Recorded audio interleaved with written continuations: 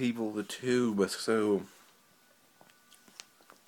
last night was prom night around here. So, what did I do? I spent my night watching the prom night horror series. So, I'm going to review the first prom night since it's clearly the best.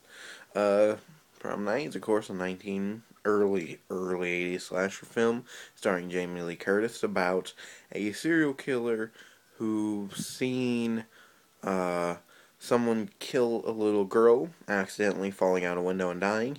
He sees it, so 10 years later at prom night, he takes his revenge out on the students, and it's just a typical slasher film where you're supposed to guess who the killer is. It's a pretty decent film. If you've never seen it, I would definitely give it a thumbs up.